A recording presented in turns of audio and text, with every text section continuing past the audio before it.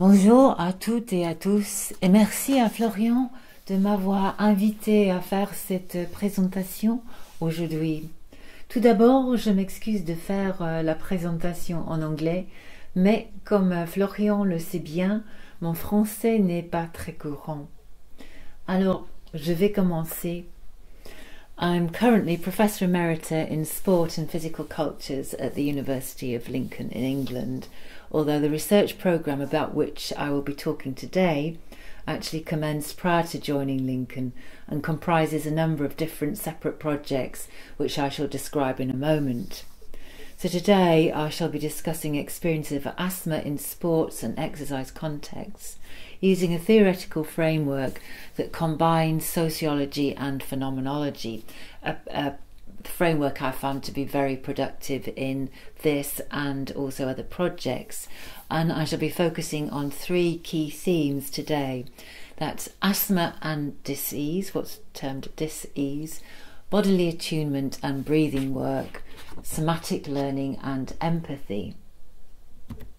So the research programme actually comprises three separate distinct projects on asthma in non-elite sports people, and all of these took place, I should stress, pre-pandemic, pre the COVID-19 pandemic.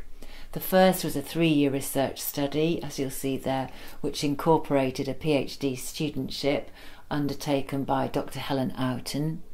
The second project was a 3-year plus, indeed is ongoing, autoethnography of women's distance running, including cross-country running and ultra trail running. And then finally a 1-year funded project undertaken at the University of Lincoln and the Open University in the UK. And this latter involved 19 qualitative interviews, including 8 vignette-based elicitations, whereas interviewers we used short stories but which drew on actual data in order to engage our interviewees in conversations. So my particular form of sociological phenomenology or phenomenological sociology draws strongly on Husserl's modern phenomenology as the study of phenomena or things as they appear to us in our conscious mind. So for Husserl, his method involved the suspension as far as possible, or the bracketing, apogée, I'm not sure how that's pronounced in French, perhaps ébauché, of the natural attitude. And this attitude is our everyday ways of being in the world, including our tacit and taken for granted assumptions surrounding a phenomenon or phenomena. So phenomenology and sociology actually share a common goal, and this is challenging the taken for grantedness of everyday life and our best efforts to uncover the assumptions and presuppositions that often remain unacknowledged and under-analysed in our everyday worlds. But they also differ. Whereas phenomenology seeks to identify universal and invariant structures of experience that don't change over time or culture, empirical forms of sociology and anthropology generally research the very particular, the specificities of experience according to historical epoch, for example, and social structural specificities such as gender, socioeconomic class. So they have similarities, sociology and phenomenology, but they also have distinct differences. In terms then of the linkage between existential phenomenology and sociology, I think this is a very powerful theoretical linkage, and it was developed in North American sociology by Alfred Schutz initially. And the particular form of sociological phenomenology I employ myself, as I've described elsewhere, this highlights the structurally, politically and ideologically influenced and the historically specific, socially situated nature of our human embodiment and experience. So I want very strongly to acknowledge and take account of gender, age, ethnicity, degrees of ability or disability, for example, and there's a paper to which I refer there from 2011. And I'd argue that particularly apposite for the sociology of sport and of exercise is Merleau-Ponty's focus on the centrality of our body in our being in the world. So for him, and for those who follow in his footsteps in many ways, our body is what anchors us in the world. It is the point of all sensory perception from which we perceive, from which we experience our lives and our life worlds. I'm also very interested in Drew Leder's work, which you may have come across, and his conceptualization of what he terms bodily disappearance. Dis signifying bad or abnormal. So for Leder, when we're in a kind of normal, healthy state, the body disappears in the normal sense of disappearing, in that it does not appear to us, but it's in the background of our consciousness. We're not really aware of our body unless something brings it to our attention. So whilst we're not actively attending to, thinking about, reflecting on the body, we most likely are attending from it, going outwards into the world. So Leder uses the example of a climber who attends or pays attention via her or his legs and feet to the ground beneath, to the rock, the feeling of the rock, the feeling of the soil or of the ice and snow. So using her or his legs to feel the way in the world, but not really particularly paying attention to legs and feet.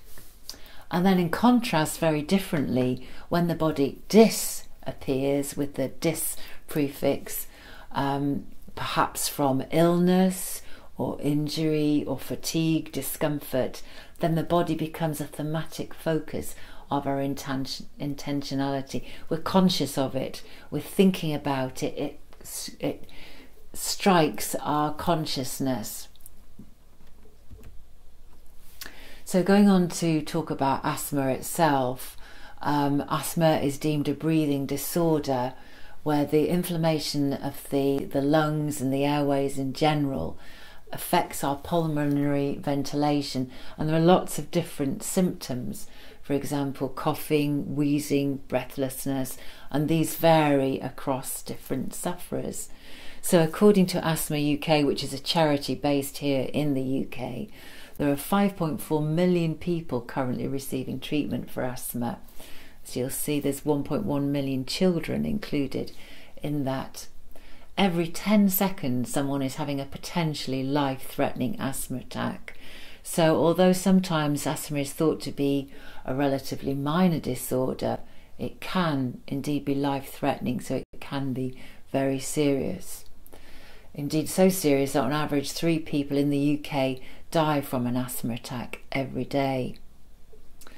There are also people who have what's termed severe asthma, and this doesn't respond to standard treatments and may require hospitalisation, sometimes for extended periods, in order to allow the person to recover their breathing.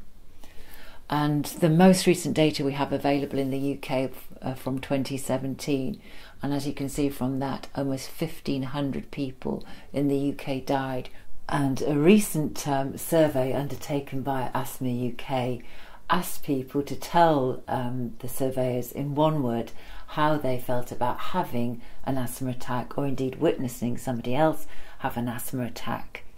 And these were the key terms, as you'll see: panic, terrified, scared.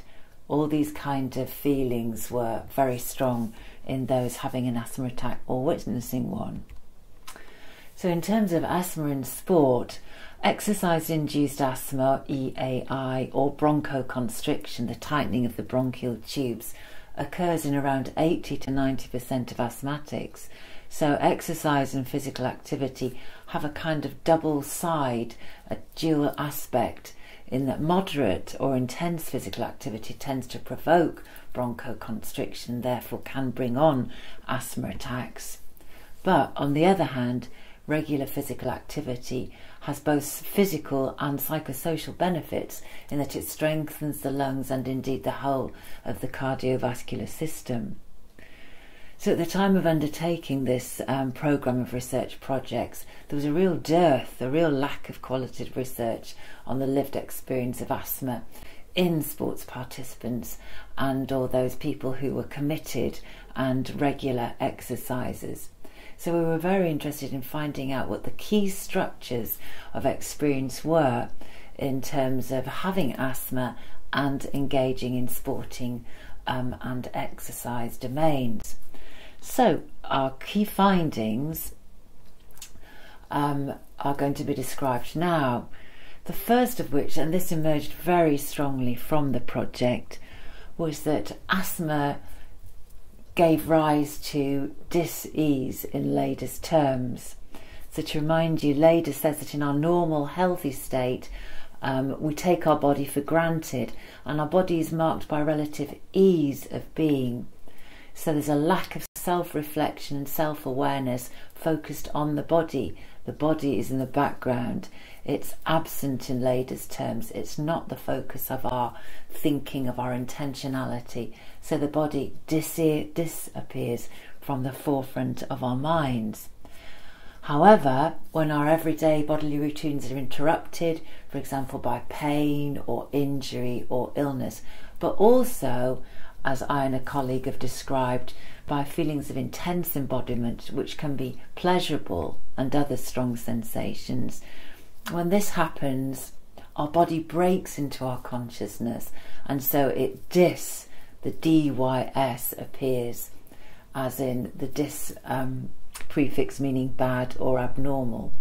And for asthma sufferers, most often it is indeed displeasure that is generated when the asthmatic body is brought to mind so strongly. So when breathing becomes difficult, we are aware of being a body, we're aware of having lungs and the difficulties of our breathing, and these things are normally in the background. They're not something that we're consciously aware of doing. So here's a field note from the autoethnographic project I described earlier. I'll read this. The heavy, pollen-thick air sticks to my throat. It feels as if only a third of my lungs can fill with air. Even taking the air down my throat is difficult. My rib cage expands heavily with the effort of sucking in the humid air. There's a brief respite with a light, clean-cut pungency of pine tree and evergreen hedge before I'm accosted by the drowsy richness of dark, rain-sodden roses as I run past neatly trimmed gardens on the edge of the park. Chest heavy and labouring with the effort to breathe in, and even more with the effort to breathe out, which is often the case for asthma sufferers. Even my sports bra feels heavy, digging into my ribs, into my heaving ribs as I ascend the slight slope. So I hope that gives a feel for the difficulty of breathing, particularly the effort to breathe out to expel air from the lungs. But for those who suffer from more severe asthma and asthma attacks, the very unpredictability, the onslaught of asthma upon the body generated feelings of panic for our participants, a kind of a thrownness, as Heidegger would say, of being caught out, taken by surprise by one's own body. And for a lot of people this meant being reliant upon their inhaler in order to calm down the symptoms. So Lucy, who was a young swimmer, said, it just feels like I can't get the air in, and that's the main uncomfortableness of it. But then it's like the panic side of things as well. It's that I'm not getting the air in at the moment. I can't sort of get enough air to make me feel good. You know when you feel satisfied and you have a deep breath, I can't sort of get that. And that's what makes me feel uncomfortable. And then it's obviously like, oh God, I'm not breathing. This isn't working. That mainly physiological, but also panic side. And as an older one of our participants, who was a former ballet dancer, again stressed this panicky side. So it's not very nice. Your chest just doesn't bring the air in. It's it's a bit scary, but then you take your blue inhaler and it's all right. So again, the reliance on an external object, the inhaler, to put things right. And as a male participant, Ivor very evocatively described to the interviewer his black zone when an asthma episode would develop into a severe, life-threatening even, attack. Je vous laisse lire ces mots de Ivor.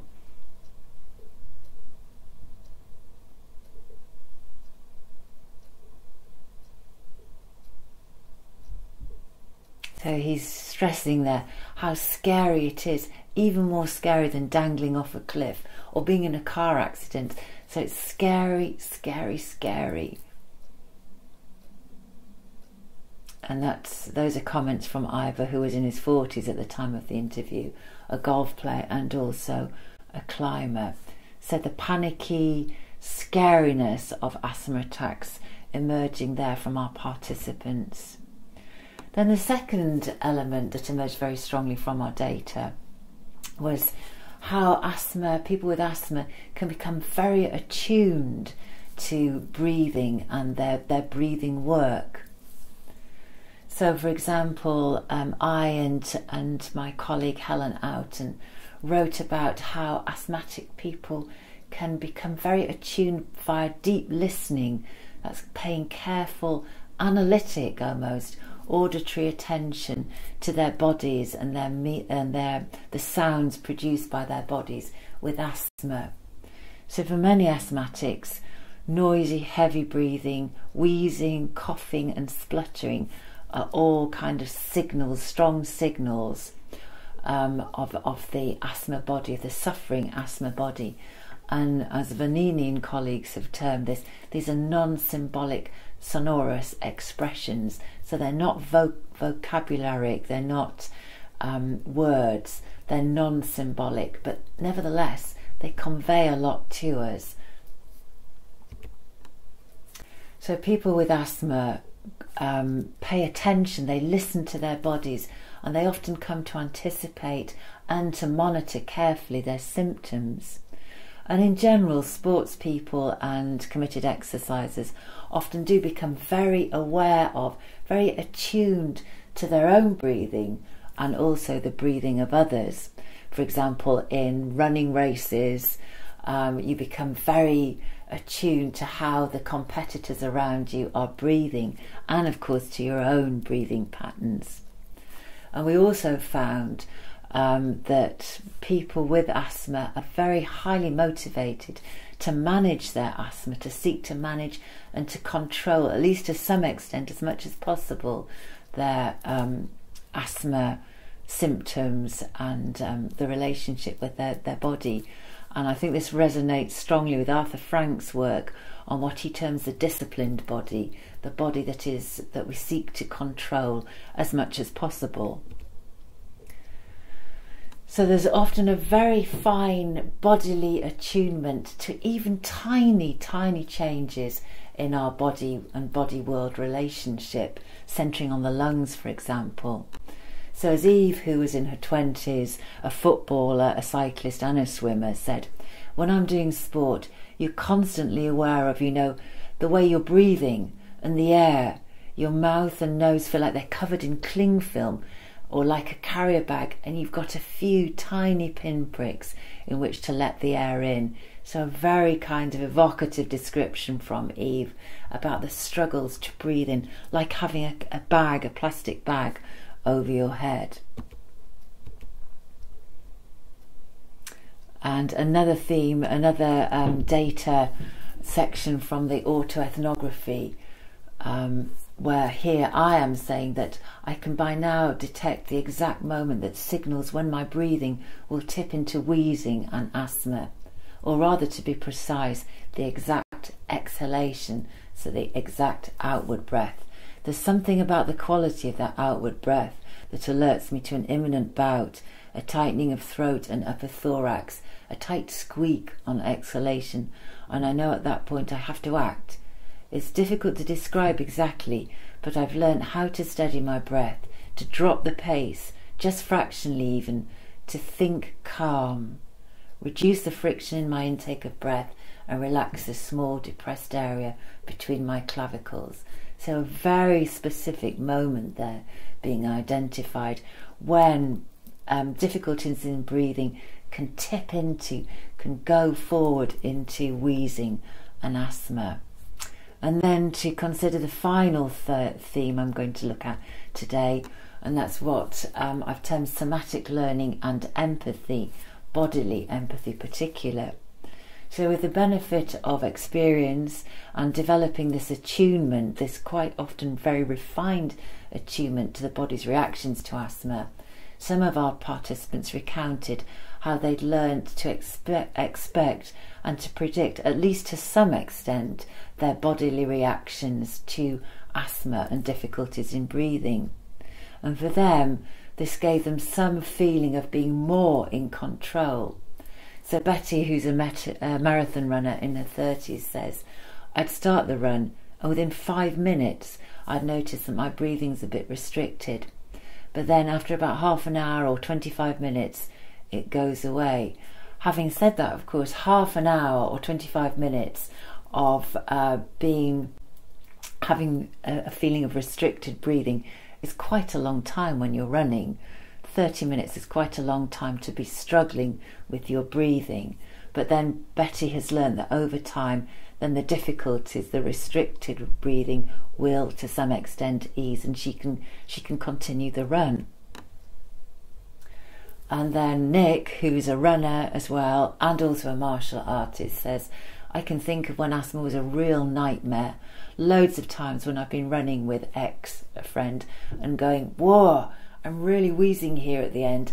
I'd be going heavy wheezing noises, waiting for it to calm down, but knowing that that's what you do. And then he's describing the struggle of him and his runner. We're both struggling hard, trying to beat each other. Lungs burst, legs bursting, everything's bursting.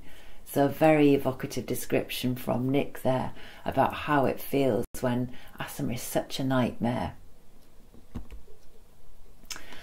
And as I mentioned earlier, we also undertook 8 interviews with our participants where we used short sections, creative stories, which were based on earlier data, so generated from some of our earlier data, to elicit comments from interviewees. So we wanted our interviewees to reflect on the stories, the vignettes that we were letting them read, and then give us their thoughts on these stories which recounted other people's asthma experiences. And when we came to look over the data from these interviews, there was a really strong corporeal or somatic element to participants, the empathy that they expressed for the people in the stories. And a lot of them said that they felt real benefits from reading about other people's asthma experiences. So Ian said to us, the fickle nature of asthma, the condition, comes across. This was in the stories. One of the things that is very difficult to manage is the symptoms can arise when you're not expecting it. So he found that really resonated with his own experiences.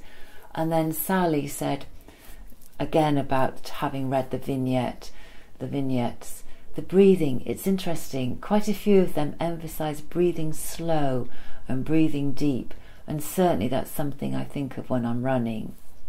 So there's real kind of somatic resonance when the interviewees come to look at the stories, to read and to get a feel for other people's experiences. And some of them suggested very strongly to us that these stories should be shared with medical professionals, as these health care workers, professionals, could then benefit from hearing about what it actually feels like to be a person with asthma, which of course they may not know from their own experiences. And Diane here is saying that this could really help healthcare professionals inform their practice and inform the treatments that they prescribe. And at other conferences and symposia, medical practitioners themselves have said to us how powerful they found these stories of asthma, how powerful they found the actual lived experiences of asthma. So to finish off then, why did we use sociological phenomenology, or indeed phenomenological sociology, to theorise people's lived experience of asthma? Personally, I find this particular disciplinary and also theoretical combination very powerful in exploring, in analysing embodiment, including sensory experiences. For example, the somatic empathy just described, where people get a real feel for other people's lived experiences, and I think that's a very powerful offering that sociological phenomenology can give us. Apogee, or bracketing, encourages us to fundamentally question our tacit or taken for granted assumptions about a phenomenon or about phenomena. But as I highlighted earlier, commensurate with sociology, there's a strong caveat that apogee can only ever be partial. It can never be complete. We can never stand completely outside of our own linguistic framework, for example. So as a sociologist, the limitations of philosophical phenomenology include this drive, this goal to be able to portray universal experience. For me, that there isn't universal experience, or that is highly problematic because of sort of some of the key differences wrought by gender, age, ethnicity, degrees of ability and disability. For example, these are fundamental to our lived experience, I would argue.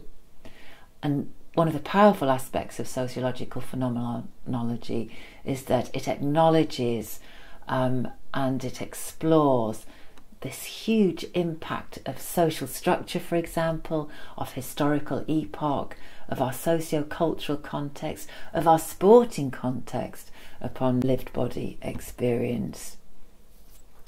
I've just mentioned previously about the possibilities of applying the findings from these kind of studies, so that healthcare professionals and others, for example sports coaches and team managers, are encouraged to really listen to and to respect and to try to understand the insider perspective, what it actually feels like to experience asthma. And this can then help enhance understanding and have an impact upon the kinds of treatment that are offered to people with asthma who undertake sport, and more generally people with asthma. And as people with asthma have often developed their own very high degree of attunement to specific bodily signals, I think it's very important to acknowledge this when healthcare practitioners are devising practicable treatments for asthma that fit with the context of the person with asthma, so fit with their life world, and aren't imposed unrealistically or impractically upon them. Merci, thank you very much for listening to this. If you would like to follow up on any of the articles, you can find me at these various places. Do feel free to email me, and my apologies for not being able to actually join you today due to circumstances, but I'm very happy to answer questions subsequently via email, for example, or if you want to send these through Florian perhaps. And I'll just leave you with the bibliography. But thank you again for the opportunity. Merci bien.